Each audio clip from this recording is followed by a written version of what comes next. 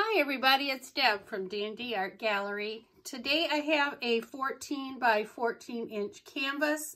I'm going to be doing a traveling straight pour on it.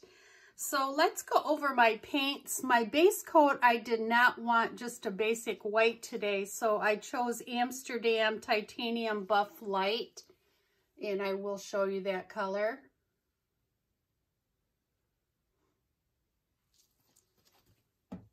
And my next paint is a combination of the Arteza Prussian Blue and Amsterdam Payne's Gray. I wanted a very deep, deep blue, and that's what I chose. Combination of those two. The balance of my paints today are all the Colourarte primary elements. And the first one is a Bling It color, and it is Moscatel, and I will show you that color. Very pretty color.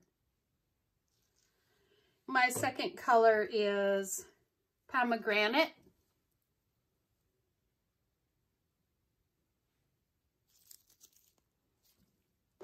My third color is a combination of the Colourarte Bling It Indian Spice and Ceylon Cinnamon, and I will show you those two colors.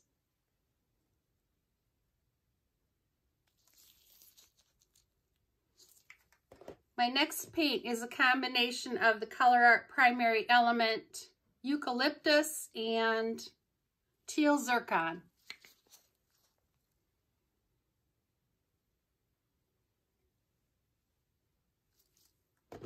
My next primary element is Blushing Pumpkin.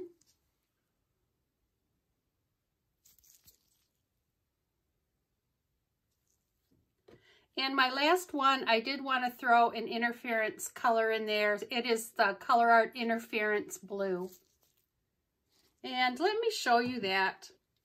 See if you can see the blue shift in this paint.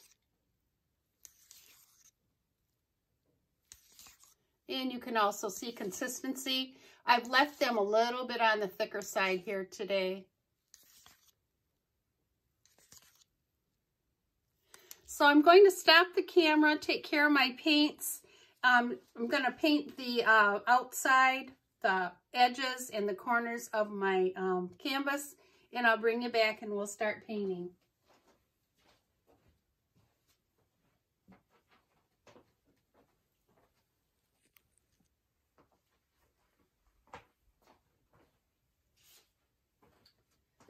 Okay, everybody, I'm back, and I have painted the edges and the corners of my canvas. And before I go on, I forgot to mention that for my primary elements, to make them liquid, I mixed them with about a teaspoon of isopropyl alcohol. And I got this idea from Mina Villegas. And then after they were mixed with that tablespoon, about a scoop of the primary element with about a teaspoon of the alcohol. And then I added 7 parts of the mix. And you can see that here. And for the paints, I just added 7-part mix to 1 part paint. I did not have to thin any of my paints with water today. I did leave them pretty thick. So let's get started. I'm going to fill my cup here, and then I'll probably stop the camera again, put down my base coat, and bring you back, and then we'll start painting. So I think I'll just put a little bit of my base coat down at the bottom here. And again, this is just going to be a traveling straight cup pour. And let's put this color. And I will have plenty of paint for this canvas, but if I do have negative space, that's fine. That's that pumpkin color, the interference blue.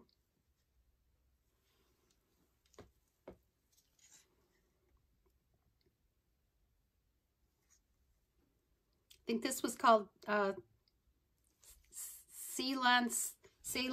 I'm not sure how to pronounce that. Cinnamon.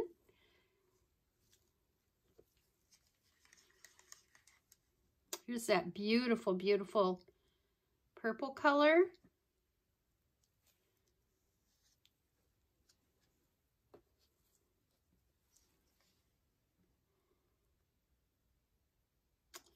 And the mixture of the Payne's gray.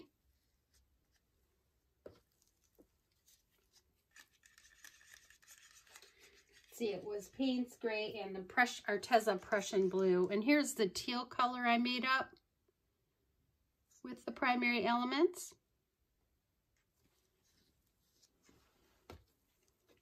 And we'll go for the interference again.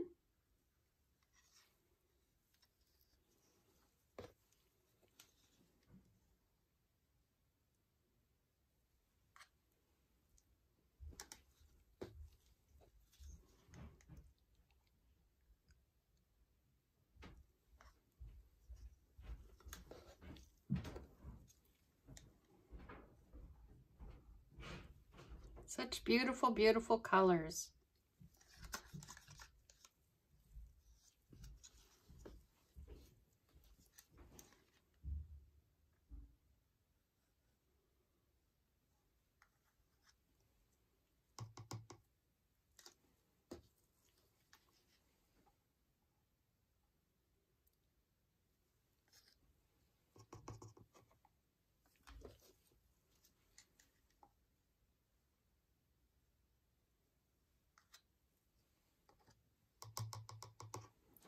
Okay, I'm going to put a little bit more of my base coat in there.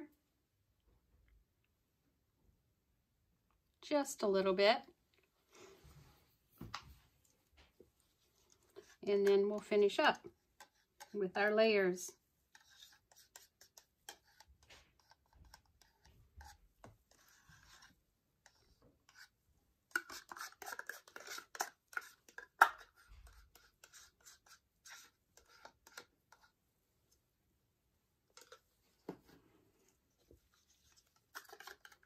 Very, very pretty pumpkin color here.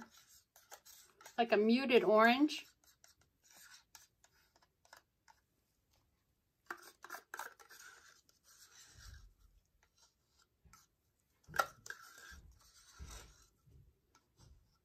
And when I say a scoop of the primary element, this is the scoop that they provide. So I put about a scoop of the primary element in the bottom of my cup. And then I added about a teaspoon of the isopropyl alcohol. Stirred that up, make it liquid. And then once that was stirred in really well, and you can tell it's not grainy anymore, then I added the 7 parts of the mix and mixed it really well. Very creamy. And I will list in the description also where you can purchase the mix.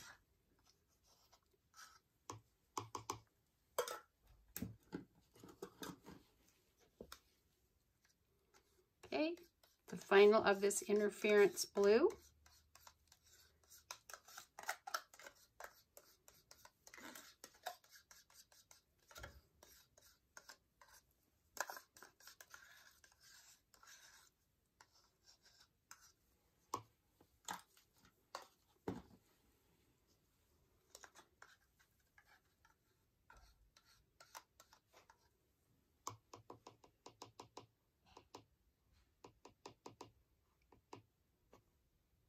This was pomegranate.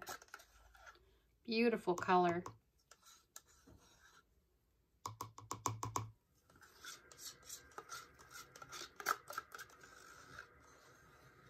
I've been pretty happy with the Colourarte primary element line of makeup powders.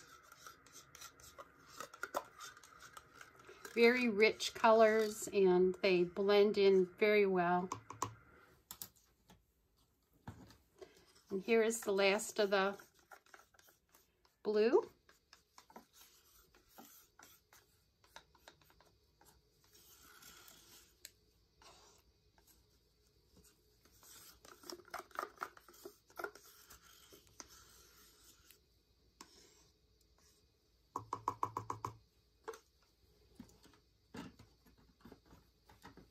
and the last of the teal.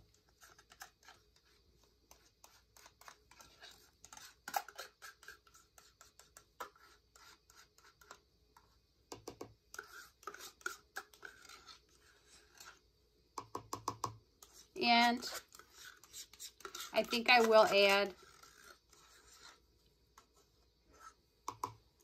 another dab of the base coat just on top here.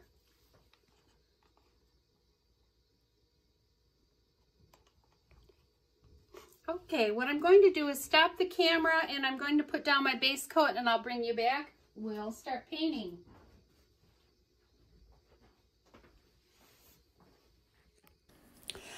Okay everybody, I'm back and I am doing a voiceover for this part of the video and I have sped it up 2.5 times. Here I'm just laying down some of that base coat before I start pouring out of my cup, just to help that paint move. And I actually did take quite a bit of time laying the paint down, but because this is sped up, it appears to go fast.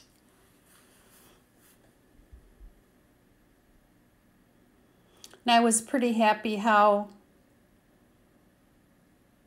the result that I got from laying this paint down. Trying to do the very little center part of it though. I did have to fix that up a little bit with a skewer. You can see me doing it right there. Just giving it a quick torch.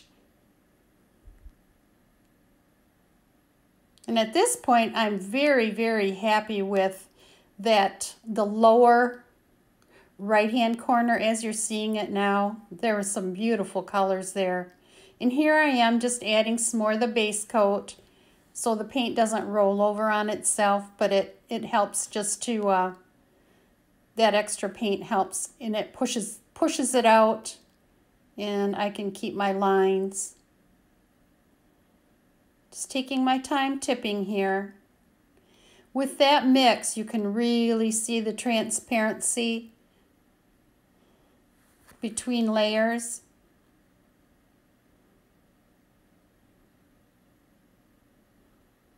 And these colors did play really, really nice with each other.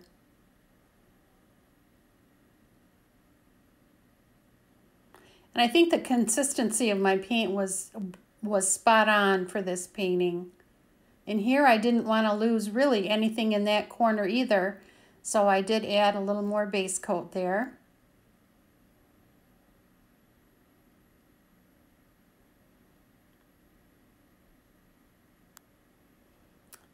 At this point I felt, unfortunately, I know I'm going to have to tip some paint off. And I am taking something that was in the painting out right there with my tweezers.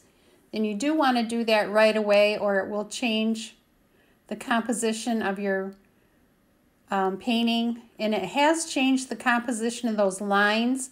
And as you can see, I took a skewer because I didn't want to tip anymore without trying to fix those lines.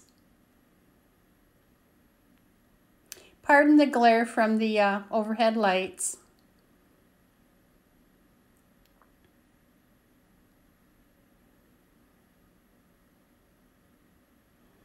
And I'm continuously looking at the edges and covering the corners as I go along, as you'll see right there.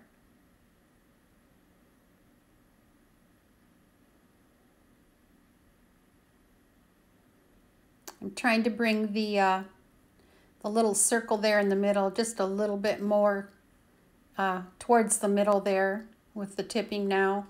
And I could afford to tip a little bit of the lighter side off there.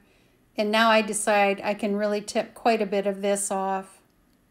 All the purple and the other colors. The blue.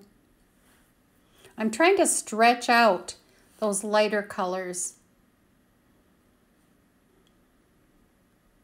And you'll see in the end result how pretty that really did turn out.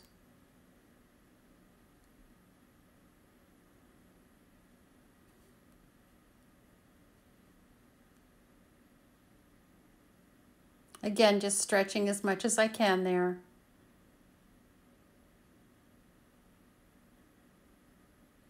And the paint at this point is starting to slow down a little bit. And now just giving it a quick torch before we get you down for the close-up. And I am fixing that little center part there.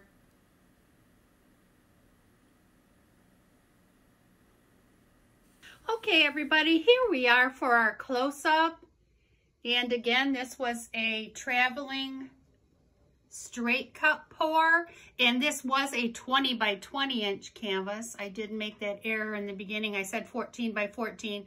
It is a 20 by 20, and I did use mostly primary elements on this painting. And here's the upper left-hand corner, and I'll tell you, with that mix, it just turned out gorgeous. Look at the definition of those lines. And the transparency from layer to layer coming up there. Just so, so pretty. The camera does not give this justice. And I will have to show you this when it is dry. In a few days, hopefully. This is the lower left-hand corner. You can see some of that sparkle in there. And in here. This combination of colors they played so well together. And here is the center, coming up on the center of that. I kind of made it a little ring pour there in the middle. Just coming up the middle part of the painting here.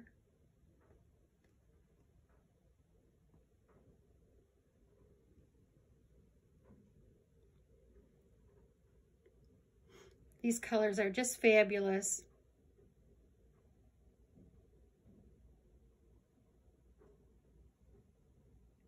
And here is the lower right-hand corner.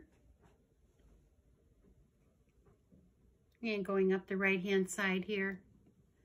And this is the upper right-hand corner. So let me know what you think of this video. Give me a thumbs up if you like it and share it. Make sure you ring the bell, choose all, so you'll know the next time that I do post a new video. If you haven't subscribed, please consider doing so to help my channel grow. I appreciate you spending time with me today and watching this video. I hope you learned something. Make sure you leave a comment if you'd like. And until next time, take care, everybody. Bye for now.